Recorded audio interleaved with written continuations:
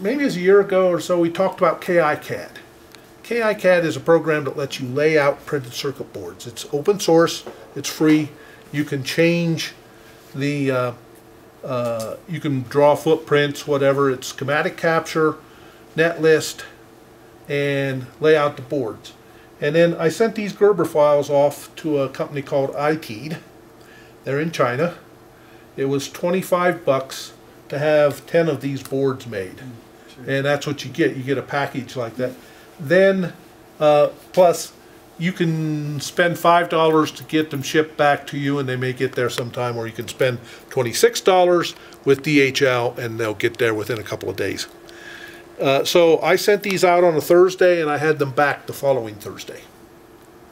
And from my point of view, that makes a whole lot more sense than dead bug construction or trying to solder pieces together, whatever. Just make a board. And if it ain't right, you can probably fix it enough to get it right. And if you want to refine it, you can.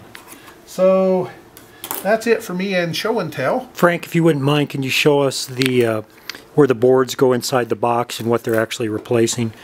The boards actually go in the box like this.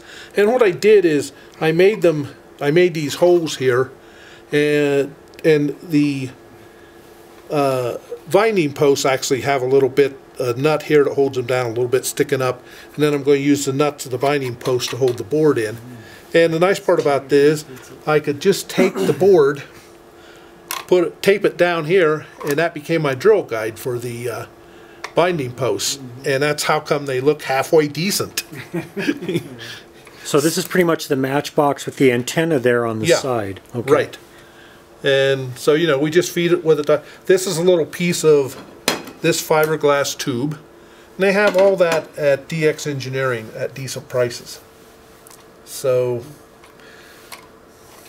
And can you show us the jig one more time? I'm sorry.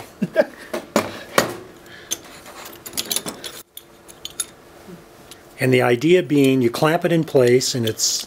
And then just drill it, and you end up with a hole that goes right through the center. So just a perfect hole through any tubing.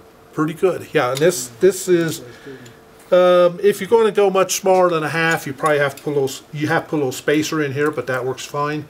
If you're going much, I think it's good out to about 2 inches. And the antenna you've put together here, this is your vertical dipole in effect? Yes, the vertical dipole. And it's only dB or so down from an ideal quarter-wave vertical dipole with radials. At least that's what the antenna program says for NEC 2.